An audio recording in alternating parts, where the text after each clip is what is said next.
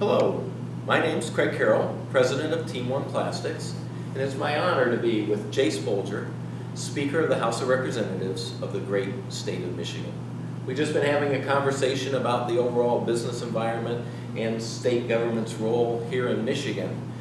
And I'd like to sort of wrap up with, if you're reelected, and obviously we have to see that happen, but what would be your vision if you're reelected and become Speaker of the House again, of your priorities over the next couple of years?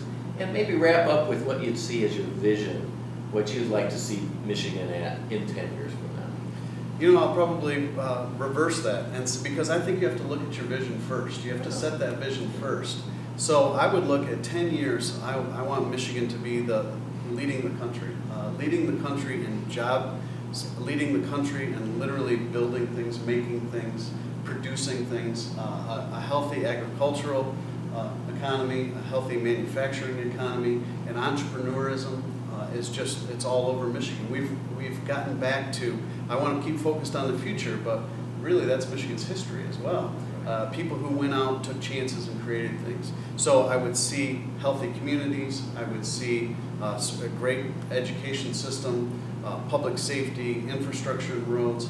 All of that happens by having our individuals get healthy in their own pocketbooks, having those jobs and opportunities. So the question of what do we do then is that's what we have to embark on. We have to continue on spending reform, tax reform, and regulatory reform. We have to make sure that as we balance the budget and spend the dollars that we're entrusted with, we understand they're not our dollars.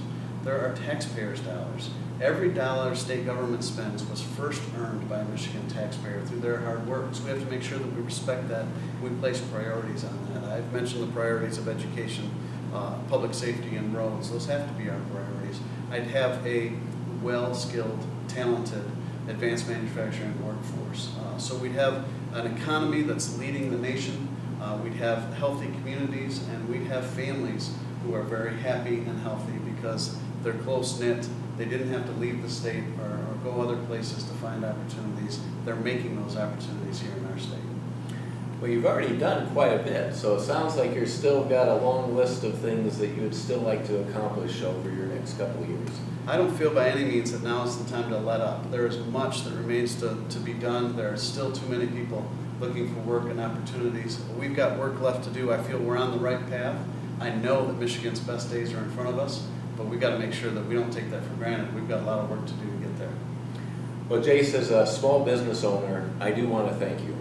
I appreciate all the efforts that you've done and your colleagues within the whole legislature to make the hard decisions and really make change happen. Some of it's not always positive, some of it's you have to adjust on the fly, but I know you've really worked hard for everyone within the state of Michigan, and I know many truly appreciate all your efforts.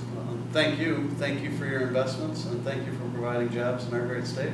Well, we're looking forward. As we've said, I, like you, are very optimistic about Michigan's future.